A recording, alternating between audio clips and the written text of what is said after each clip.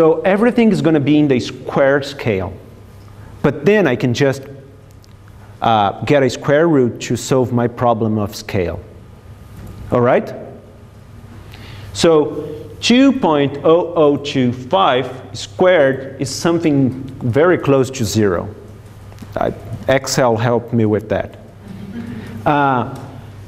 0.0475 squared is 0.0023. No magic here. Okay? Do I proceed? Yes. Okay. Now I'm going to sum everything that is squared. This is just a sum. Excel can help with that too. And that gives me this final number here, 0.05715. What does it mean? So far, nothing. It doesn't mean anything. It's just a way to get where we are going. Okay? Good. It turns out that this number is the denominator. It's this part here. Remember that I told you we had to sum all z squared? It's this thing here. Pretty easy, right? Is that easy? Good. Now we need to figure out what the hell is this one. It's wij, and then we are multiplying z. It should be pretty easy. zi, zj, not a problem. And then we're going to sum this thing too.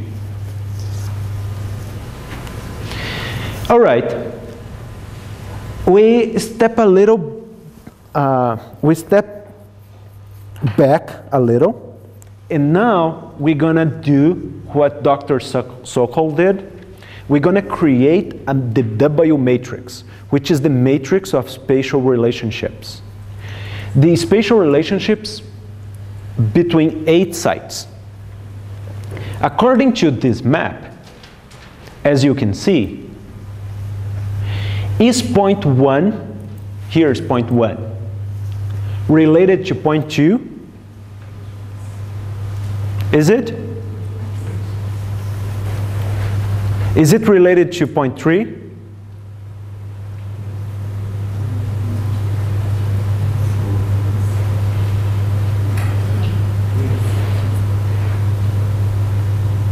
Is site 1 related to site 3? Yes.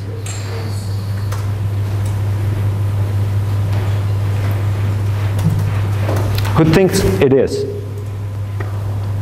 Who think it is not? Who doesn't think anything? Well, in fact, it's not. It's not related to point 3. Point 1 is related to point 2 and point 6. Point 2 is related to point 3, but not point 1. Otherwise, there will be a line connecting 1 to 3. Okay? So point 1 is related to point 3 only indirectly.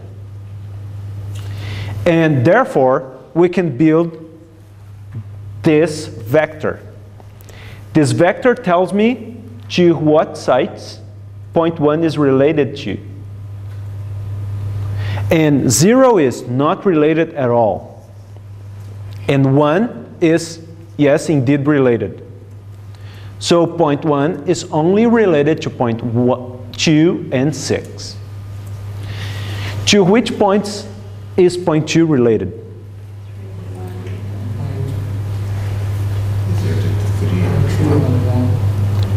Point number 3 and point number 1.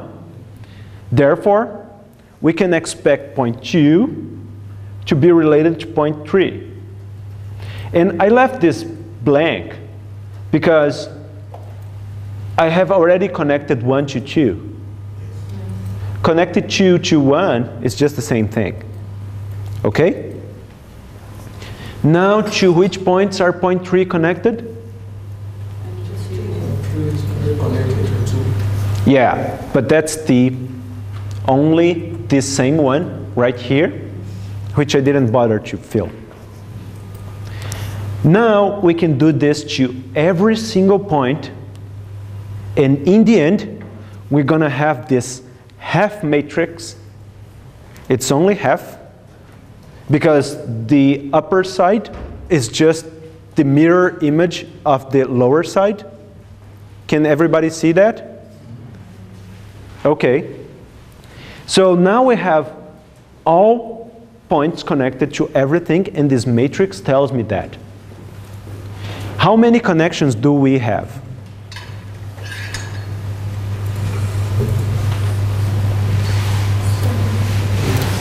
Eight. We have 8 connections. Anyone else?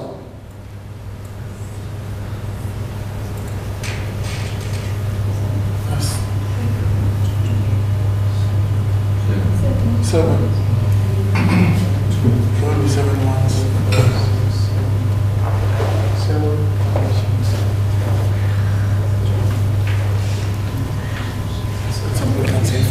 We can go back to that later. But in the meantime, you keep thinking about it. Okay, now what we're going to do is to solve this. All right? It looks ugly, I can tell. But it should be pretty simple. Look at this. This is our z variable, right? Do you remember that number? That one? Okay. Now what we're going to do is to multiply this one for all the other ones. And then we multiply this one to everyone else. And then this one, everyone else. So we're going to multiply everything by everything, right?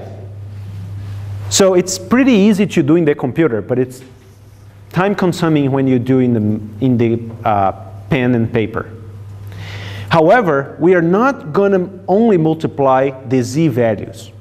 We're going to multiply the result of this multiplication by their connection. Okay? So, is point 1 connected to point 2? Look here. Is it? Okay. Then Wij must be 1. Okay? And now I'm going to get this z value here, which is z1, and this is z2. I'm going to multiply them. And according to this formula here, I must multiply z1, z2, and Wij, which is W12.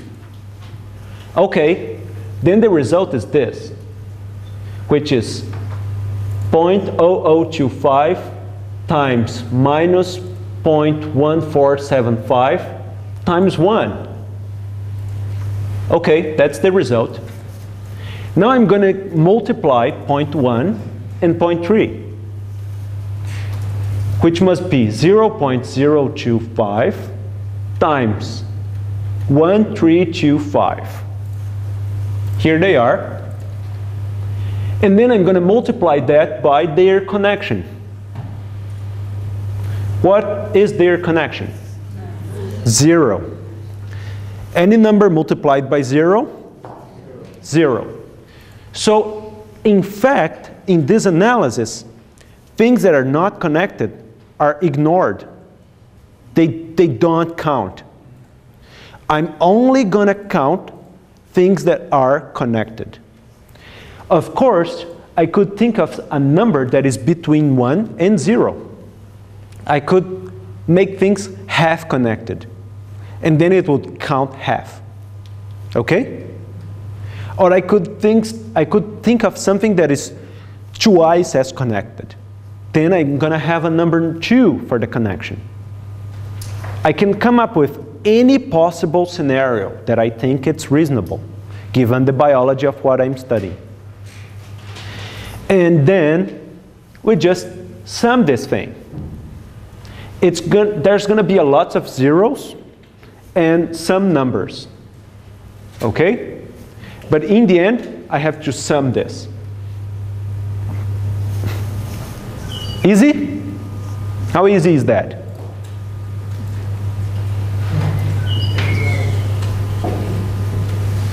Very easy, easy, medium, medium. Okay, you like medium things? Medium, medium rare. Okay, so only connections count, and other than that, we multiply numbers and sum them in the end. Okay, so the sum of wij, zi, zj is this number here, which happens to be negative. And this number over here comes directly to this place. Okay? We already know this. Now we just need to figure out what is n and what is this w uppercase. Okay? All right, here they are. And lowercase, it's usually the number of sites we have, or the number of units in the analysis, which happens to be 8. And W uppercase, it's not 7, it's 14. Why is it 14 and not 7? Sorry? It's only half the matrix. Yeah, I was showing only half of the matrix, but there are connections in both directions. So I must multiply the number of connections by 2. Okay? And then here is our Moran's I. Minus negative 0.14711. Okay? What does that mean?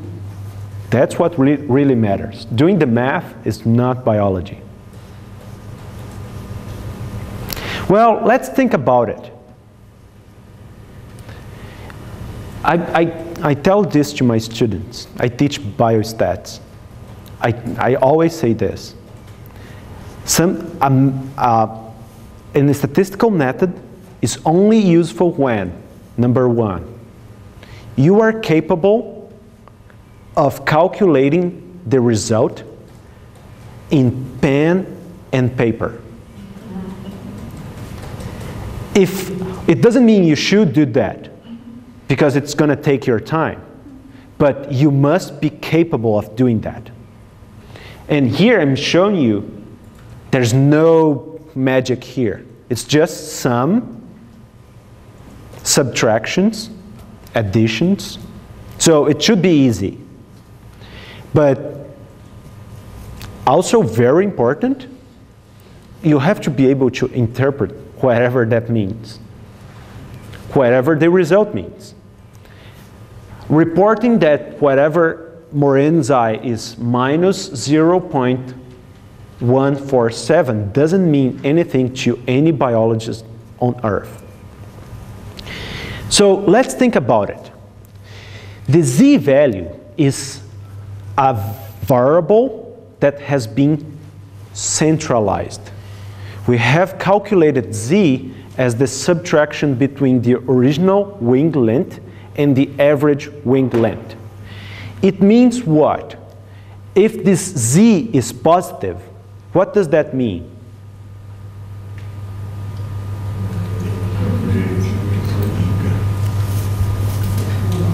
Wing length is longer than average. Well, Z is wing of a fly minus the average. So if it's positive, what is larger than what?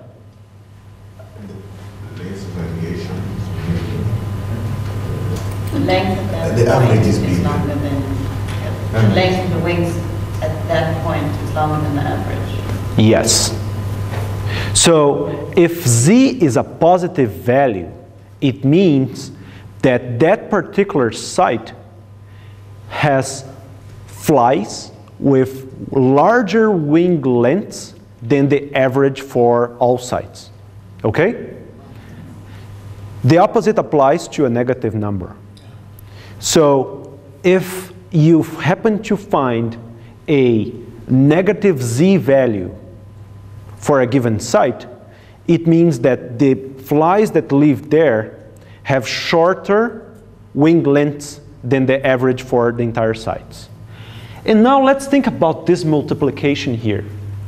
That's the most interesting part. Every time you look at a statistical index, look at the numerator. It measures what it actually means. The denominator is just to standardize. So every time you look at a statistical index, look at the numerator. Measures effect. Okay, now let's multiply Zi and Zj. Suppose, for example, we are comparing a site with a positive Z. What a positive Z means? Longer wings than average. And now we are comparing this one, which happens to be connected to another one, which also has positive Z. Now we are comparing two ones that happen to be larger than average. We multiply them, and the final result is positive or negative? It's positive. So in this sum over here, is it counting upwards or downwards? Is it adding or subtracting to the final value? It's adding. Now let's do the opposite. Suppose we find a site that has very low Z value, and we are comparing it with another site with very low Z value. What a negative or negative Z value means? Smaller than the average. So these two numbers are negative. We multiply them and they get what? They get positive. We multiply two negative numbers, they get positive. So are they adding or subtracting to the final I value? They are again adding, because they are both similar with relation to the mean. And now the final scenario is, imagine we are contrasting a site with very large and positive Z value. And it happens to be connected to a site with very low negative value. The final product is going to be what? A negative value. And is it going to add or subtract to the final I value? It's going to subtract. So it's simple like that. We are just adding stuff when they are similar. When they are dissimilar, we subtract stuff. So if this number gets positive and very high, what do you expect? A lot of similarity. If this number gets negative and very low, what do you expect? Things that are connected are very dissimilar, right? Well, this denominator here happens to play a magic trick. It's supposed to have the largest possible value. So when you are dividing an observed value by its maximum possible value, what is the range of I?